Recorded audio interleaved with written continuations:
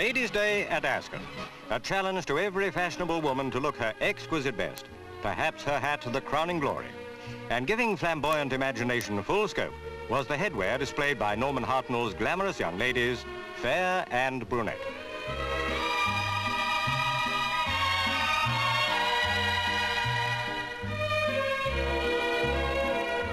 As they left for the course, there was just one fear, the weather. Rain could spoil it all, perhaps ruin it.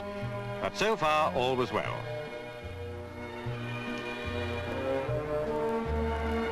Invading Ascot this year was the miniskirt, some so short that fashion's next move could only be downwards. And then the rain came. Not a light, brief shower, but the relentless downpour that mocked the preparations for Ladies' Day, condemning everyone to shelter beneath raincoat and umbrella. Where for 2 days all had been bright and sparkling, wet desolation now ruled. The hundreds of women whose hopes had centered on Ladies' Day could only sustain their spirits by wishing, almost willing, the rain to stop. Yet even the optimist began to doubt that it would.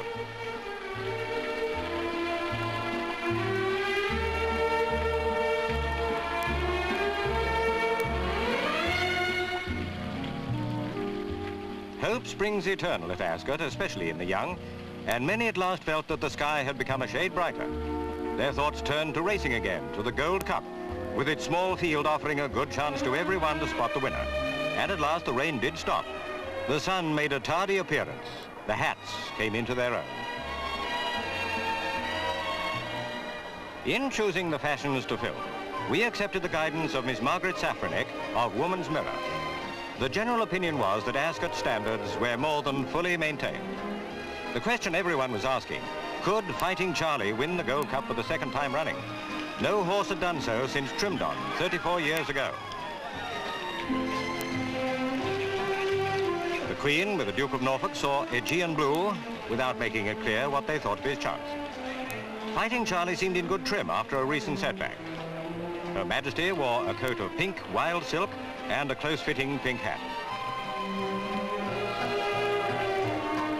The Queen Mother was in a lime green silk coat with matching tulle hat. She too apparently sized up Aegean Blue. The betting, as always at Ascot, was heavy, boosted this year by the lure of the jackpot, standing now at more than £80,000. The Gold Cup, worth nearly £11,000 to the winner, is a race of 2.5 miles. What a thrill for the many backers of Fighting Charlie to see the great horse way ahead of Biomydrin and Mintmaster, and winning the Gold Cup by 8 handsome lengths.